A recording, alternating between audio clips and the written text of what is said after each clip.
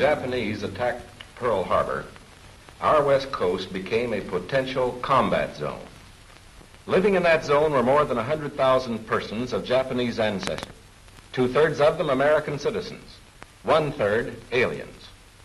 We knew that some among them were potentially dangerous, but no one knew what would happen among this concentrated population if Japanese forces should try to invade our shores. Military authorities therefore determined that all of them, citizens and aliens alike, would have to move. This picture tells how the mass migration was accomplished. Neither the Army nor the War Relocation Authority relished the idea of taking men, women, and children from their homes, their shops, and their farms. So the military and civilian agencies alike determined to do the job as a democracy should, with real consideration for the people involved. First attention was given to the problems of sabotage and espionage. Now, here at San Francisco, for example, convoys were being made up within sight of possible Axis agents. There were more Japanese in Los Angeles than in any other area. At nearby San Pedro, houses and hotels occupied almost exclusively by Japanese were within a stone's throw of a naval air base, shipyards, oil wells. Japanese fishermen had every opportunity to watch the movement of our ships. Japanese farmers were living close to vital aircraft plants. So as a first step, all Japanese were required to move from critical areas such as these. But of course, this limited evacuation was a solution to only part of the problem. The larger problem, the uncertainty of what would happen among these people in case of a Japanese invasion, still remained. That is why the commanding general of the Western Defense Command determined that all Japanese within the coastal area should move inland. Immediately, the Army began mapping evacuation areas and for a time encouraged the Japanese to leave voluntarily. The trouble for the voluntary evacuees soon threatened in their new locations, so the program was quickly put on a planned and protected basis. Thereafter, the American citizen Japanese and Japanese aliens made plans in accordance with orders. Notices were posted. All persons of Japanese descent were required to register. They gathered in their own churches and schools, and the Japanese themselves cheerfully handled the enormous paperwork involved in the migration. Civilian physicians made preliminary medical examinations. Government agencies helped in 100 ways. They helped the evacuees find tenants for their farms. They helped businessmen lease, sell, or store their property. Now, this aid was financed by the government, but quick disposal of property often involved financial sacrifice for the evacuees. Now the actual migration got underway. The Army provided fleets of vans to transport household belongings and buses to move the people to assembly centers. The evacuees cooperated wholeheartedly. The many loyal among them felt that this was a sacrifice they could make in behalf of America's war effort. In small towns as well as large, up and down the coast, the moving continued.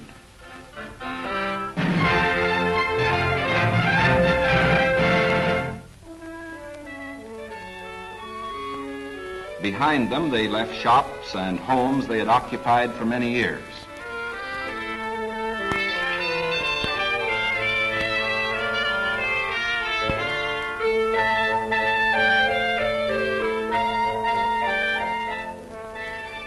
Their fishing fleets were impounded and left under guard.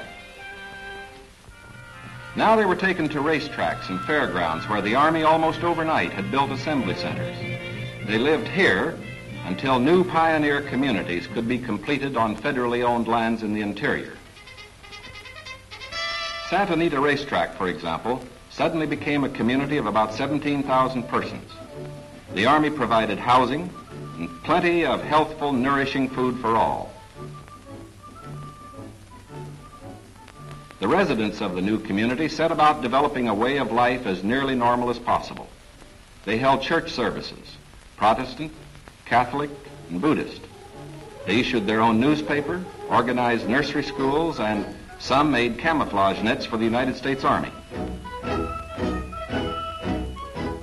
Meanwhile, in Arizona, Utah, Colorado, Wyoming, and elsewhere, quarters were being built where they would have an opportunity to work and more space in which to live. When word came that these new homes were ready, the final movement began.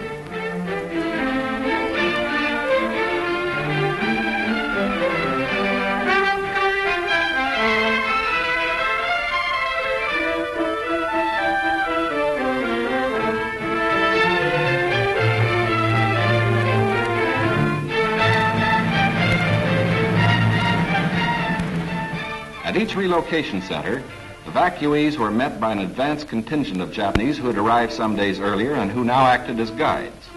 Naturally, the newcomers looked about with some curiosity. They were in a new area, on land that was raw, untamed, but full of opportunity. Here they would build schools, educate their children, reclaim the desert. Their own physicians took precautions to guard against epidemics.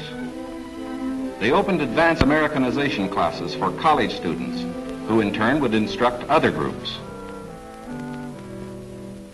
They made a rough beginning at self-government, for while the Army would guard the outer limits of each area, community life and security within were largely up to the Japanese themselves.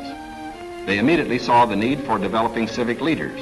At weekly community meetings, citations were given to the block leaders who had worked most diligently. Special emphasis was put on the health and care of these American children of Japanese descent.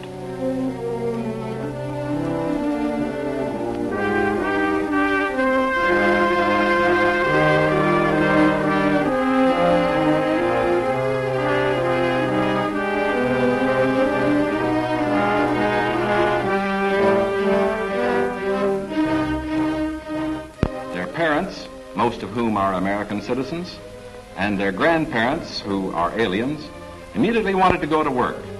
At Manzanar, they built a lath house and began rooting guayuli cuttings.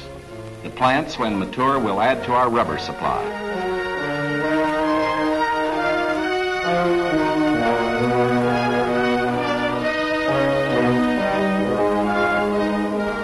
At Parker, they undertook the irrigation of fertile desert lands. Meanwhile, in areas away from the coast and under appropriate safeguards, many were permitted to enter private employment, particularly to work in sugar beet fields where labor was badly needed. Now, this brief picture is actually the prologue to a story that is yet to be told. The full story will begin to unfold when the raw lands of the desert turn green, when all adult hands are at productive work on public lands or in private employment. It will be fully told only when circumstances permit the loyal American citizens once again to enjoy the freedom we in this country cherish, and when the disloyal, we hope, have left this country for good. In the meantime, we are setting a standard for the rest of the world in the treatment of people who may have loyalties to an enemy nation. We are protecting ourselves without violating the principles of Christian decency. And we won't change this fundamental decency no matter what our enemies do. But of course, we hope most earnestly that our example will influence the Axis powers in their treatment of Americans who fall into their hands.